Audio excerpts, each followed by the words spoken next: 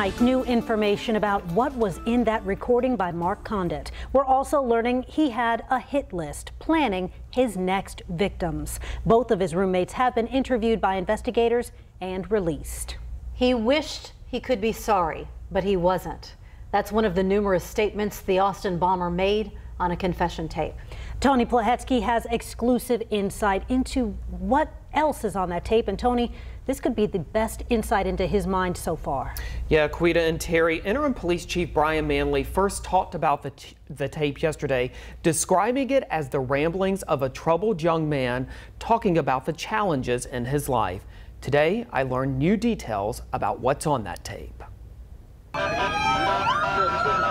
Before we saw this and heard for the first time, the person has been identified by state, federal, and local law enforcement sources as 23-year-old Mark Condit. The man whose actions put Austin on edge for weeks found a few minutes to record his thoughts.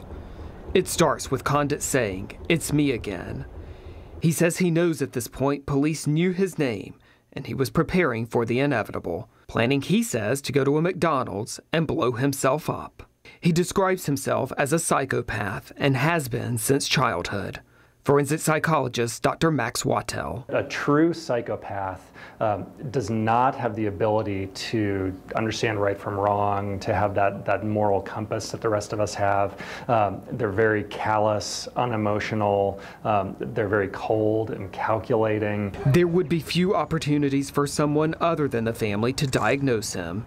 He was homeschooled, spent some time attending Austin Community College, before dropping out to work at a job he lost last August. You can tell that something is wrong. The hair on the back of your neck stands up, and it's almost like you're talking to a person through a clouded glass, and they just kind of exude this aura of evilness almost, so that it's very creepy and very troubling.